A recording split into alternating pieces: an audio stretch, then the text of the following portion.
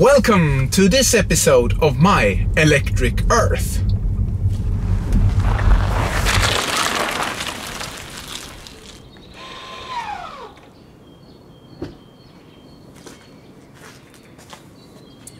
Look what I picked up today.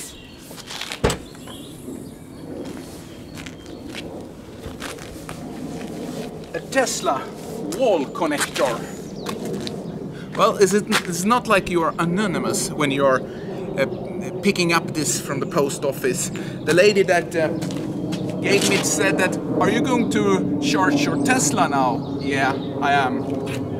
Okay, so here I have the Tesla wall connector that I just received. And I haven't opened the package yet, so let's do an unboxing of this product and see what's inside the package. I know that there is this wall box, but besides from this, I don't know how it looks like inside here. So let's open and see what happens and what we can find in here.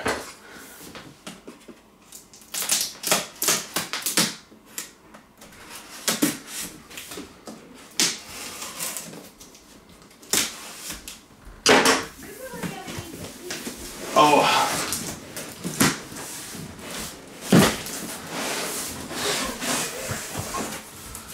Okay. Some cover. Let's remove this one and see what's happening here. Okay, so first we have some kind of instruction here. And then we have some kind of box here.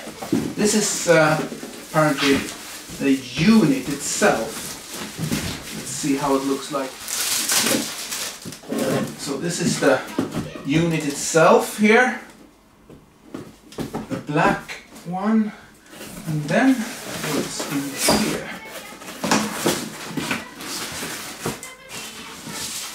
Here is the cable.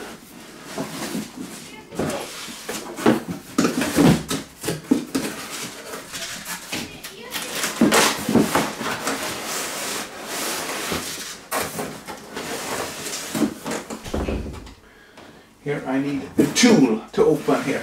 So apparently you see the cable here and the charging contact is here. Let's see how it looks like. Yeah, and here is the charging contact that should go into the car. Yeah.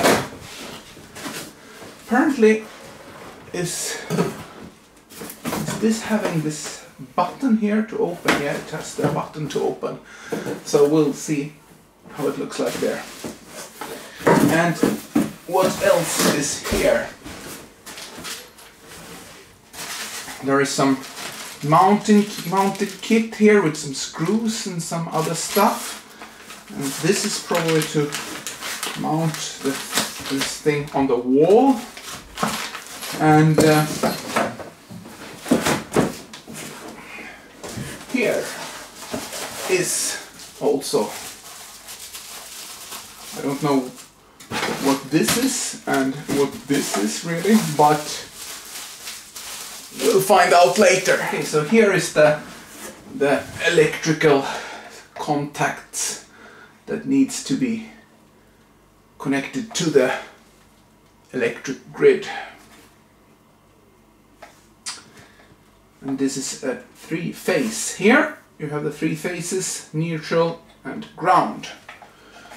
So that's shouldn't be any bigger issues. And apparently this thing should probably be mounted on this one in some way. Let's see how it works. Yeah, it should probably be put on like this in some way. Like this.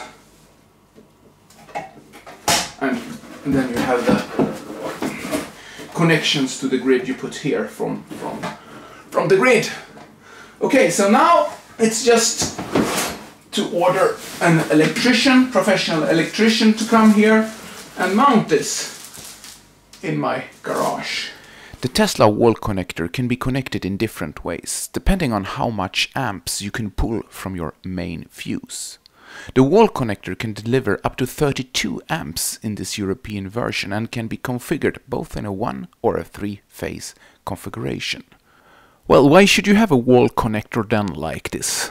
Well, you can pull much more power out of the wall connector when it's proper installed, so you can charge your car much faster.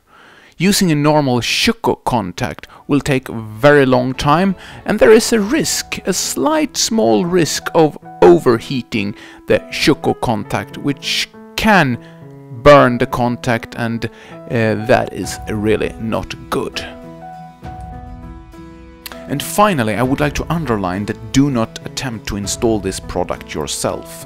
Call your certified electrician and they will help you to do this in a safe way. It's very important that this is done the correct way, otherwise it's both illegal and dangerous. That's all for this episode of My Electric Earth. Have a great life.